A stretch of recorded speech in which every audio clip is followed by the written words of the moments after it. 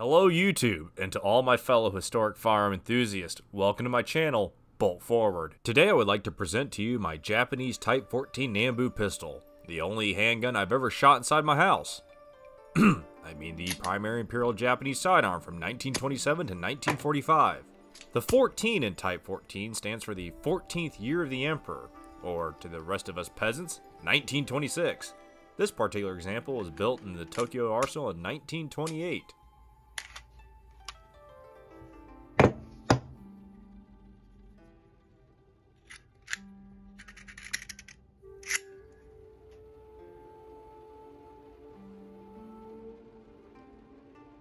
The controls on this handgun are rather unique in that it discourages modern shooters from using them. If you take a look at the safety lever here, every single time you move it, it peels off another layer of that gorgeous bluing. Imagine having a gun that depreciates in value every single time you use the safety.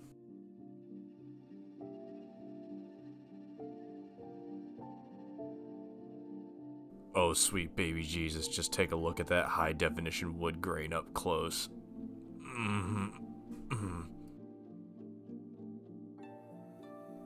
Can we all just take a minute to appreciate the level of polish and detail that somebody put on the inside of this chamber?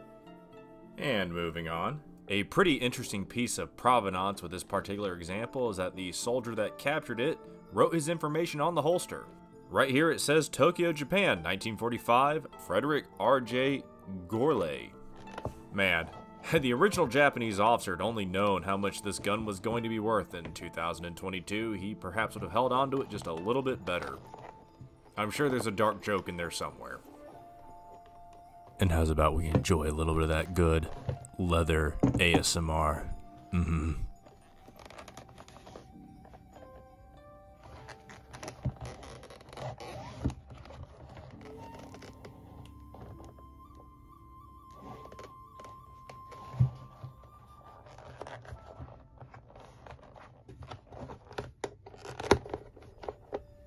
Due to the inability to get 8mm Nambu ammo, I was forced to use a 9mm snap cap for the slow motion footage here.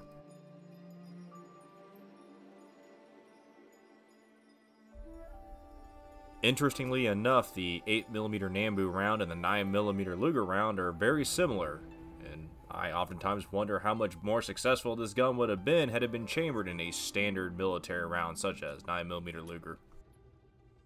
If you ever get your hands on one, something might not quite feel right. The gun's massive, being larger than a Luger, but the narrow grip makes it feel tiny in the hand.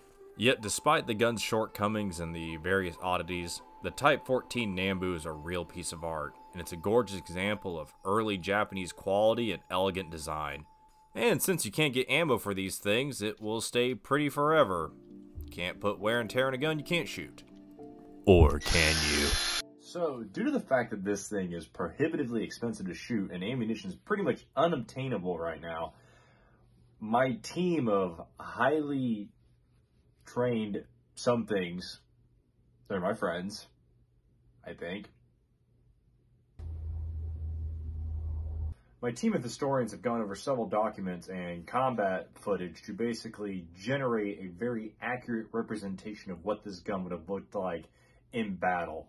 What you're about to see is a highly realistic simulation of the Nambu pistol in combat during World War II. Alright boys, it's just one Japanese soldier. We gotta take him out. Our superior industrial might and our love of freedom will take the day. America! America! Not today, American. Bang. Oh! Bang. Bang.